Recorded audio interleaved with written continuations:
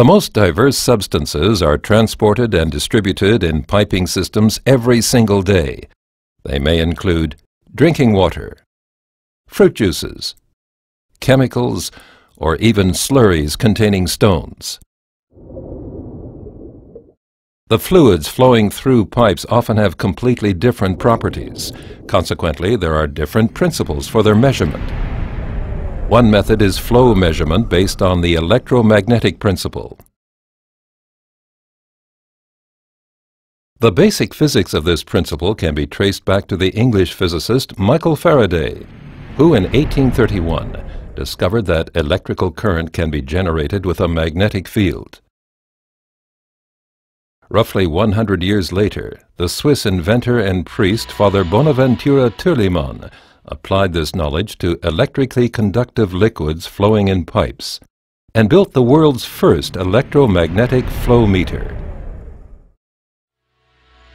Let's take a closer look at how this measurement method works. Two field coils are located inside each electromagnetic flow meter. With the help of what are termed pole shoes, these coils generate a constant magnetic field over the entire cross-section of the measuring tube. Two electrodes which can pick up electrical voltages are installed at a right angle in the wall of the tube. The lining fitted on the inside wall prevents electrical short circuits between the conductive liquid and the metallic tube. If there is no liquid flow, no induced electrical voltage is measured at first between the two electrodes. The electrically charged particles of the conductive liquid are evenly distributed, shown here in water with red and blue particles. However, as soon as the liquid starts to flow in the measuring tube, the magnetic field applies a force to the charged particles. As a result, the positively and negatively charged particles in the liquid are separated and collect on the opposite sides of the tube wall. Now an electrical voltage forms, which is detected and measured by the two electrodes. This voltage is directly proportional to the flow velocity in the pipeline. Together with the known tube cross-section, the flow volume can then be calculated.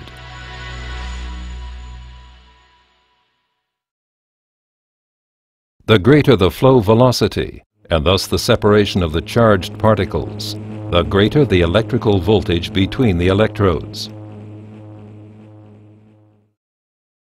The electrodes also detect what is called interference voltage, which has to be separated from the actual measuring signal.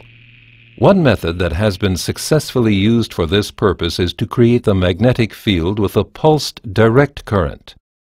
To do so, the polarity of the magnetic field is alternately reversed, illustrated here in slow motion. The voltage picked up on the measuring electrodes now constantly changes in polarity. As a result, all constant interference voltages can be eliminated. For example, electrochemical effects in the liquid, or external electromagnetic fields. Thus, the size of such interference voltages has no impact whatsoever on the actual measuring signal. The advantages of this are a stable measurement and a stable system zero point. With an installed base of over 1 million electromagnetic flow meters, Endress Hauser has stood for flow expertise and superb product quality for over 30 years. In other words, high accuracy, easy installation, and absolute reliability. For all applications, we have the right solution. Endress Hauser, your single source supplier for measurement technology.